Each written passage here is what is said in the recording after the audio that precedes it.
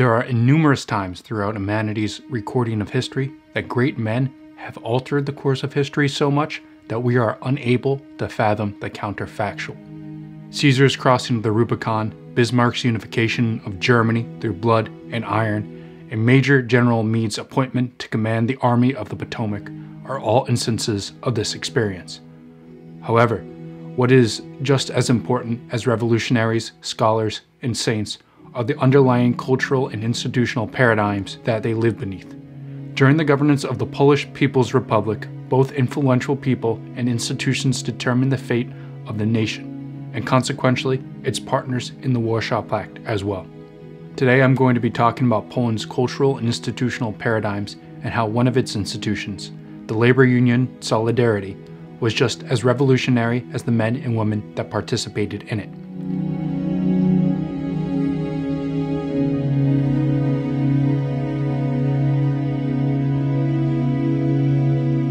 Poland has had a rocky relation with its neighbors Germany and Russia. These rocky relations might have made up for the geography Poland was given, flat and featureless. Poland sits atop what geographers call the North European Plain. This plain stretches from northwestern France all the way to the Ural Mountains in Russia. Like the frontier shaped America and the Nile gave rise to Egypt, so too did Poland's geography sculpt its national persona. The flat North European plain makes Poland an incredibly hard place to defend and consequently an easy place to invade. During its history, Poland had deflected invasion either from the east, from Russia, or the west, from Germany.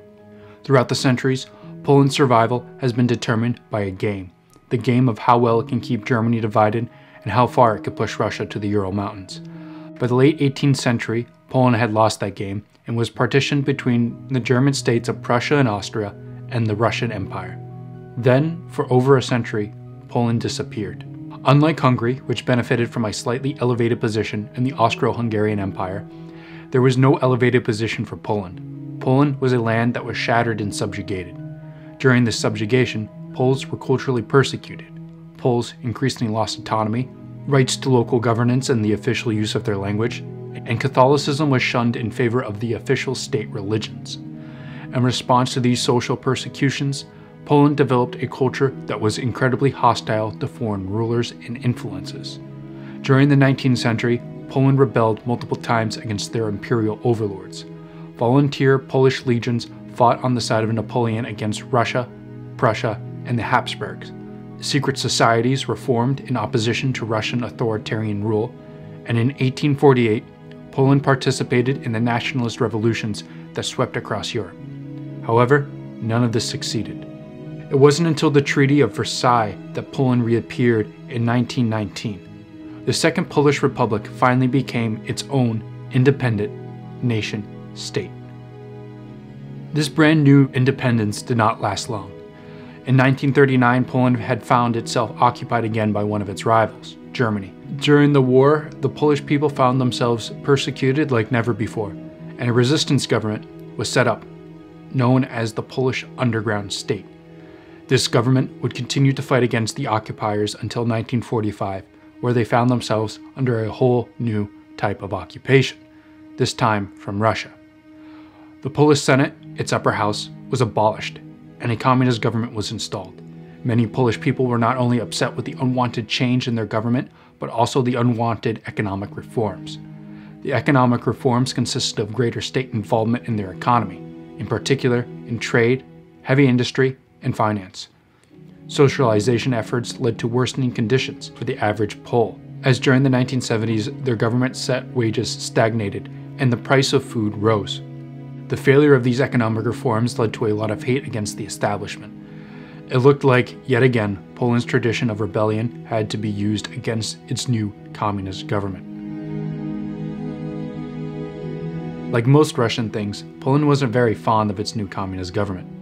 Surveys of Polish students that were taken during the Warsaw Pact era showed that only 2 to 3% of students in Warsaw considered themselves definitely communist. During the Soviet era, communism wasn't necessarily a thing Poles took a liking to, nor was it something that was in any way Polish.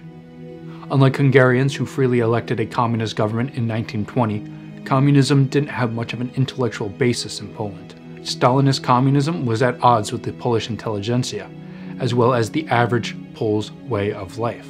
Under the People's Republic, Marxists went on anti-religious campaigns, further aggravating the Polish people because of their strong adherence to the Catholic Church. To the Poles, the ideology of communism was the economic and political manifestation of foreign oppression. In other words, Poland's communist government wasn't regarded like the freely elected Second Polish Republic. The People's Republic of Poland was treated like an old, foreign, German, or Russian government. It was resisted.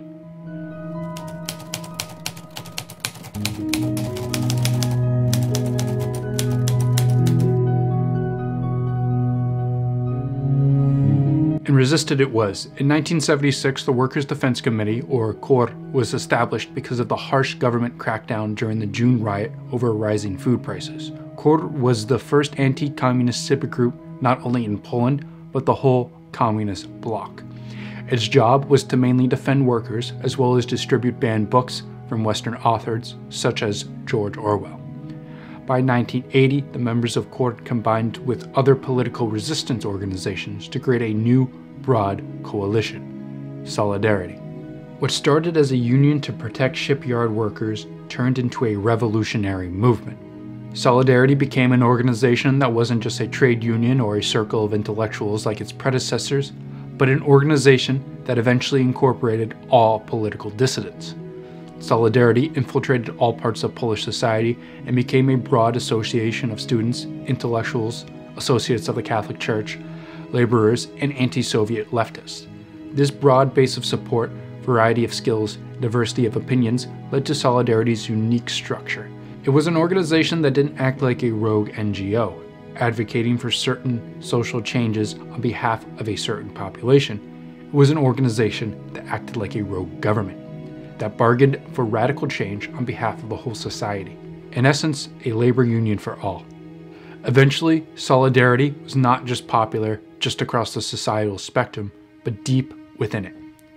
Polls taken in Poland throughout the 1980s concluded that about 25% of Poles were supporters of the government, while about 25% were also strong supporters of the opposition. At its height, 1/4 of the Polish population were members of Solidarity. Since its popularity and activity rivaled the existing legal government, Solidarity, with the help of CIA, church, and Western labor union financing, allowed labor leaders, intellectuals, and politicians to create a social political structure and to have a career outside the existing communist regime. In true free market principle, Solidarity became a competing government. Now you didn't need to join the government and become a communist to make a living and have prestige and power within Polish society. You could just join Solidarity instead. This caused a large brain drain of individuals from the government to Solidarity. When people who were exceptionally skilled in either their profession or in politics chose to join Solidarity, they also chose not to join the government or a legal labor union. Instead of listening to the increasingly exclusive and dogmatic morals and thoughts of the communist government, those who were loyal to Solidarity benefited from expressing morals that contradicted the established order. As the Solidarity movement grew, the Soviet Union became upset with its seditious satellite state. As much as the Polish government tried, containment of the Solidarity movement was not achieved peacefully. The Soviet government grew very dissatisfied with the failures of the Polish politicians, and a consensus was made between the USSR and the Polish United Workers' Party. There would be martial law. In 1981, the Minister of Defense, Wojciech Jaruzelski, was chosen to lead Poland. Martial law was established in order to suppress Solidarity, as the union was legally suspended and thousands of its leaders were arrested and imprisoned. Censorship was expanded and the military personnel patrolled the streets. However, the arrest and suspension did not dent Solidarity's fever. Even though it was made illegal, Solidarity paradoxically flourished underground. Laborers started major strikes in Silesia and Gdansk, and eventually strikes around the country led to violence and death. Because of these atrocities, popular support rose for Solidarity outside the Iron Curtain. Political organizers, such as the Polish Solidarity Campaign in Britain, formed in reaction to the abuses, and the US imposed sanctions on Poland while the CIA and Church funded and sent supplies to Solidarity. Solidarity's structure, its wide range of support, and help from the Church and foreign institutions allowed it not only to survive but to emerge from martial law stronger than before. It eventually obtained 10 million members, over 3 times the size of the ruling Polish United Workers' Party, and it was by far the biggest institution in Poland. When martial law was lifted in 1983, Solidarity continued to work as an underground institution, biding time and continuing to gain support from the CIA in terms of training, propaganda, money, and organizational help. By the late 80s, Solidarity gained sufficient power, and in 1988, a general strike of coal miners, dock workers, and steel workers forced the government to recognize Solidarity and engage in talks. By 1989, Solidarity and the Polish government entered what is now called the Round Table Talks.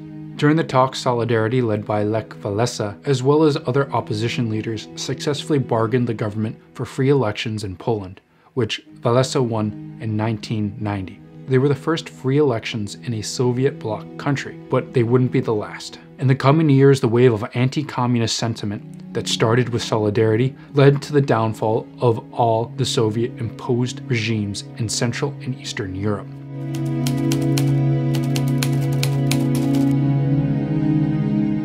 Solidarity was a union like no other. It was the first and only workers' revolution that not only succeeded, but ironically overthrew a communist regime. Solidarity was an organization that only could have succeeded in a nation like Poland. The revolutionary success that Solidarity enjoyed can be contributed to 3 main things: Poland's history, its international support, and its self-limitation. First, Poland's subjugation and subversive history formed a tradition that was much more helpful in creating a grassroots organization than a nation that historically had a monarchy and dictatorship, such as Romania, or even a fully free democracy, such as interwar Czechoslovakia. The idea of democratic nationalism was a very mature concept in Poland, which allowed for politically minded committees to form, and the constant subjugation of these committees and cultural institutions, how to fight suppression from above. Communism, which was at total odds with Polish society, meant a capable and exuberant resistance. Second, the international support that Solidarity garnered because of its population size, position on the map, and Catholic social values helped to strengthen it more than it would have become strong on its own. Help from international community, including funding from the CIA, strategic sanctions, and especially anti-communist and dictatorial rhetoric from the new Polish Pope John Paul II, only sought to bolster the resolve of Solidarity and its strength within Poland. But the most important factor was the third. Solidarity was a self-limiting revolution, and Jaruzelski's dictatorship was a self-limiting dictatorship. In response to the growing violence from the opposition, Lech Walesa warned not to usurp or attack legal institutions, but to create your own committees. This policy of strategic nonviolence allowed Solidarity to gain legitimacy at home and abroad. Any violence that would be used against Solidarity would be seen as illegitimate, as it denied the peaceful will of the Polish people. On the other side of the coin, Jaruzelski's dictatorship was a self-limiting dictatorship. Although the gangsters that were in charge of the Polish United Workers' Party did not shy away from violence, the use of violence was not absolute. Although the heads of the party were fearful of the consequences of violence, Jaruzelski's camp was not the hardliners within the Communist Party and chose a policy route that did not lead to the destruction of the society. States like the People's Republic of China and the Democratic People's Republic of Korea are more structurally sound because of their leaders' willingness to use mass violence and to ensure the party's survival. In that respect, Poland was very lucky. If Solidarity or the United Workers' Party were both more confrontational, it would be unclear about how events would have turned out. Solidarity's effect on how we understand civil society is revolutionary. With Solidarity, civil society is now seen as a tool that can not only be used to change the state, but a tool that can be in complete opposition and devoid of the adherence of state dictates. In essence, civil society can be a form of governmental apparatus itself. The arguments that I used in this video and my video on Hungarian civil society are from Jania Trenzel-Zagorska, a Polish sociologist and a participant in the opposition to Poland's communist state. Her work, Civil Society in Poland and Hungary, has changed the way I understand the democratic process, Republican ideals, and my worth as a human being in society. This series on civil society was supposed to end with this video. However, by rediscovering Zagorska's work, I feel that I must remain studying and writing on civil society in the future. From the American Republic to Saddam's Iraq, I will show how civil society comes about, becomes repressed, and continues to exist. This has been the 10,000. Thank you for watching. If you enjoyed the video, please make sure to like and subscribe. If you have any comment or critique, be sure to put it in the comment section.